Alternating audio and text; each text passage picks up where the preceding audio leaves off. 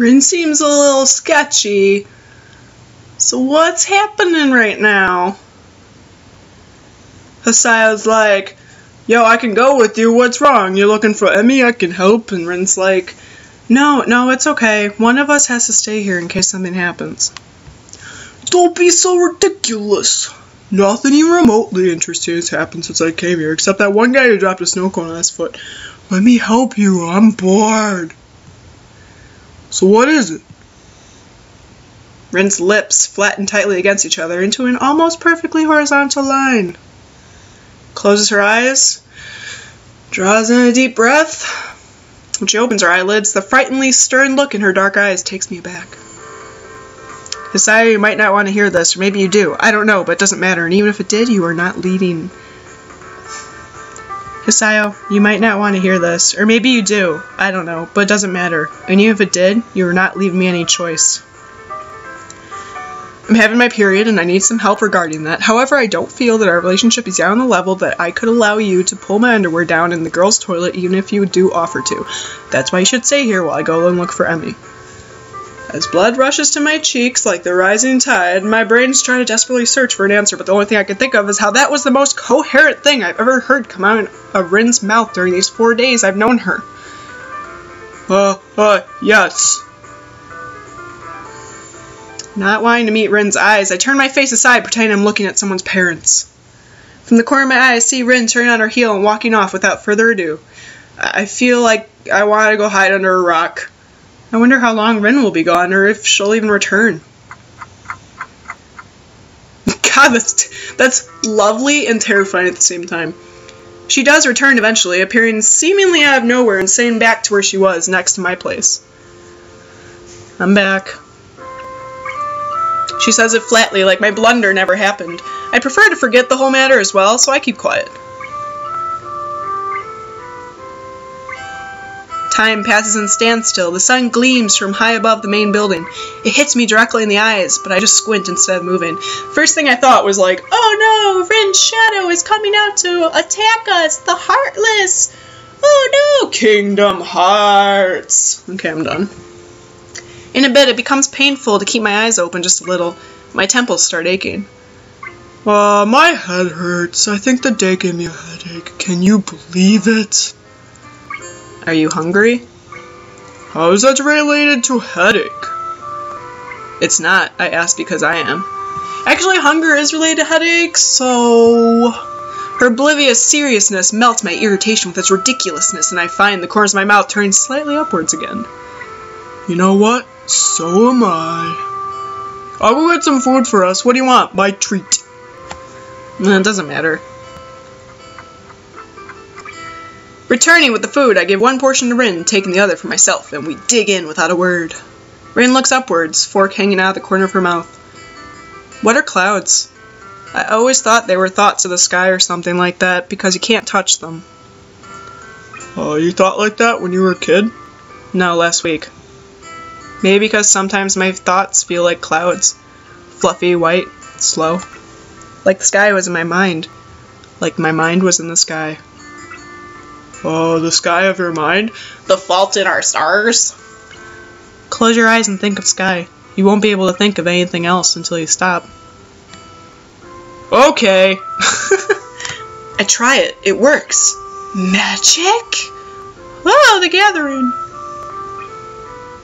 Opening my eyes, I see Rin studying me with her eyes. It feels uncomfortable because she doesn't say anything. I turn away. Clouds? Whoa, that's not Rin. Clouds are water. Evaporated water. You know, they say that almost all the water in the world will at some point of its existence be part of a cloud. Every drop of tears and blood and sweat that comes out of you will be a cloud. All the water inside your body, too. Goes up there sometime after you die. Might take a while, though. Your explanation's better than any of mine. Well, it's because it's true. That must be it. I carry on eating the food before it gets cold. The wall offers a bit of blessed shade as the sun revolves around the dome of the sky, but the afternoon is already slowly making way for the evening, so our lunch becomes more of a dinner, or linner, or whatever the word is for a regular meal like this. Despite what I decide to call it, it certainly hits the spot. I haven't eaten a bit since forever. My appetite filled, I let out a satisfied sigh.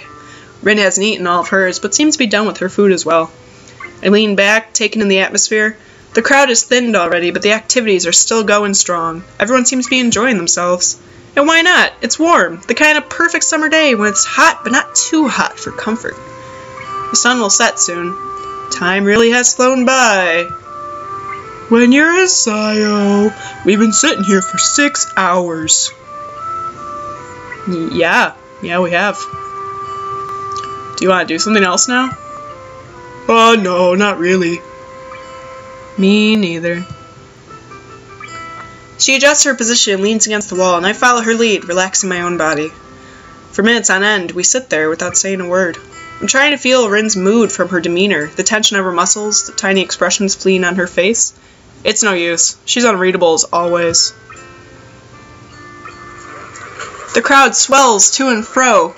People happily chattering with each other. Very few people pay real attention to the mural, and even less to us. I fiddle with a few odd pebbles absent-mindedly. The act of doing something just for the sake of doing something, the pinnacle of idleness. Inch by inch, the sun creeps lower and lower towards the tree line, changing the color of the sky close to the horizon from golden yellow to orange and red, as the moment of the sunset draws near. I feel like my stomach's filled with lead after eating so heavily, but the brick wall feels surprisingly comfortable against my back. I try to fight against the drowsy feeling that is overwhelming me, to no avail. I go sleepy time, sleepy, sleepy, nap, nap. And then I wake up with a start. The low boom reverberates through the school grounds. After images of bright sparks flash through my vision like stars. Something rises towards the skies from the direction of the sports field. A tail of fire trails behind it until a burst of red and yellow flame lights the sky high above the school with another loud boom. Fireworks! Sudden flash of light against the canvas of the night sky awakens me to realize it's actually dark. How long did I sleep? I feel groggy. I can't feel my right arm. As I attempt to flex it, I realize why. Aww, Rin is leaning heavily against my shoulder, almost falling on my lap. Yeah, girl, get it. She's fast asleep, not even fazed by the fireworks. Her mouth is slightly open and her eyes are peacefully closed, a sleeping, childlike face of the innocent. I shake Rin gently with my free arm, trying to wake her, but failing, moving her so that my other arm is liberated from its pinch. Rin's face twitches and her eyelids shut tighter as if to resist against waking up. She gradually opens her eyes, but keeps them half closed, letting the light from the fireworks sneak just past her eyelashes so that her green irises mirror the bright flashes of the explosions, and then looks up at me and frowns. Just a while longer, okay? Rin's voice is drowsy and slow, leaving her almost unintelligibly muttered words hanging lazily in the air. It seems she's not entirely aware of the situation. Rin's head drops back on my shoulder and she leans against me with all her weight. She's snug-eyed, trying to make herself comfortable, but making me feel very comfortable at the same time. I become intensely, almost painfully aware of Rin's warm body and the deep, peaceful movement of her chest against my arm, her breathing soon returning to the even rhythm. I can't help admiring her gift for sleeping, or the ease of mind of hers to use someone she has known for less than a week as a pillow. The rockets rise up to the sky one at a time, breaking into flowers of red, green, and gold, accompanied by the oohs and ahs of the audience. I try to push Rin's disconcerting proximity out of my mind, for what can I do about it? I just hope her short... What? I just hope her short wall really is that? What does that mean? One by one, the glittery bursts are born and die in a blink of an eye. How depressing, coloring the dark night sky into a constantly changing abstract painting. Abstract. I listen to the low booms, the explosions, and Rin's quiet breathing, trying to clear my own head of the post-awakening disorientation. Thankfully, just a while longer really proves to just be a while, as Rin stirs from her slumber and wakes up again before the fireworks are over. I fell asleep. She finally opens her eyes completely and blinks a few times. You fell asleep on top of me? Twice? You didn't like it? Yeah. Despite the inconclusive stammering, Rin sits upright, drawing herself away from me. Well, you are heavy. It's a lie. She weighs next to nothing, but I have to get a jab back at her, even if it's under the belt. My mock protest fails to draw any reactions. Rin's attention is drawn upwards to the flashes of the fireworks. She seems hypnotized by the colorful play of the explosions. A slight tingling sensation goes up and down in my arm as blood starts to circulate again. It's unpleasant, but it helps me to get rid of this dizzy feeling. More and more rockets rise up to the sky, the bright colors of their explosions reflecting from the clouds. Both of us stare at the fireworks fixedly through the canopy of the trees, enthralled by the show. We would get a vastly better view of the sky if we moved even a couple yards, but neither of us bothers to even suggest it. I really do like fireworks, even though looking at them makes me feel kind of sad, I think. It's like they want you to look at them so bad, they're so loud and bright, but when someone looks, they're already gone. It's like they were not even real. Well, they are real, I can tell you that. All of this is real, you know? Think about it, nothing really lasts for long.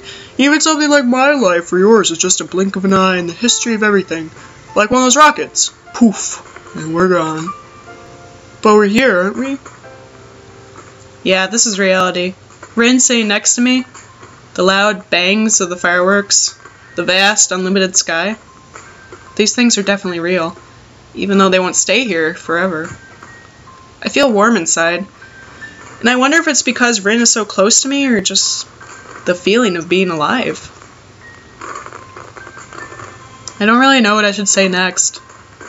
Oh, it's alright. Maybe I'm just talking to myself. Well, you know, fireworks are pretty, but in the end, isn't it somehow silly to spend so much money on a fraction of a second worth of pretty sparkles? I don't know, I like sparkles. Rin rips her gaze off the still ongoing spectacle and leans backwards, looking at me with a repulsed face. Wow, I never expected you to be such a cynic. I did. I expected it. Cynic is a pretty harsh word. Rather than that, I think of myself as a realist. Isn't a realist just the word for what a cynic calls himself? The final rocket goes out with a bang of silver and blue, leaving the grounds eerily silent for a moment until the crowd starts moving towards the main gate like a cattle herd. Moo! Wisps of gray smoke drift towards the dorms from the sports field. The pungent, sulfurous smell of gunpowder is carried along. Feels like it sticks to my hair and clothes. Was that it? I think so. I stand up and stretch my sore back. Sleeping against a brick wall wasn't such a good idea. Rin stands up as well and turns to face me with an expectant gaze on her tired features. Although she seems to have trouble focusing her eyes, she's looking straight at me. Something I feel has not occurred too often in the past week. I suddenly realized we've almost been on a date here, as if by accident. I mean, even if we did nothing, I got none. I got none, blue balls. But it wasn't, so why is blush?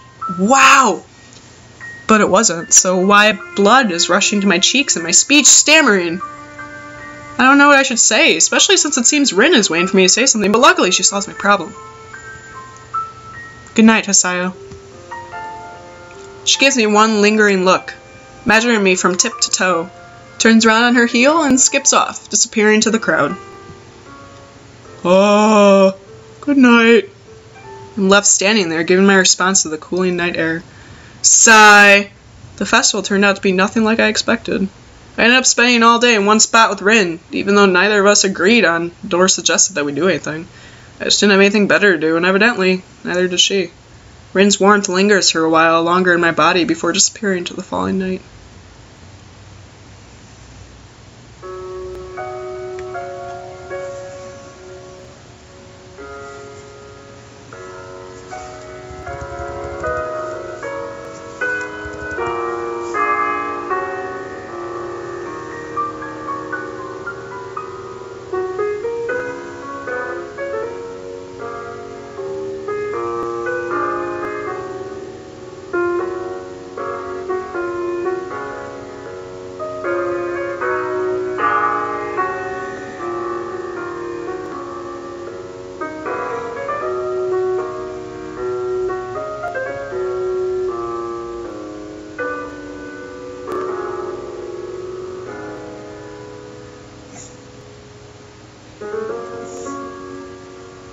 Stop being so cute. Damn it.